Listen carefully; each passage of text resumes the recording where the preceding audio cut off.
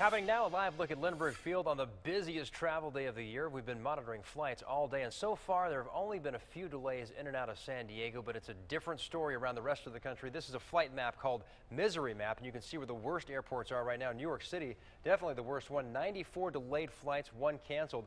Next in line here would probably be Dallas. We've got about 60 flights canceled there, or 60 delayed flights, one canceled. But you can see quite a busy day around the United States as far as the flights are concerned. But that's in part because of that devastating weather hitting the area. 10 News reporter Matt Mendez was at Lindbergh Field, where some travelers were glad they got an early start. It was good. It wasn't that crowded. There's a lot of people at SF. Shivani Pillay is talking about her flight leaving San Francisco. It was smooth sailing with no lines and no delays. But once she landed in San Diego, things looked different. It was so crowded. There were so many people at security. It was just really, really crazy. Crowds of people waited in line to go through security. And we took a really early flight, so maybe that's what it is. Everyone has things to do later on.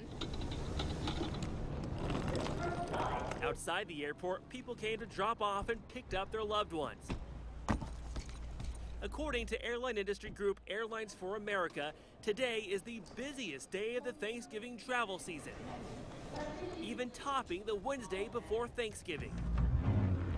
With so many people flying during Thanksgiving week, some are concerned due to the recent terrorist attacks. No threats were made at Lindbergh Field, but Harbor Police beefed up its presence. In San Francisco, someone left their bag unattended.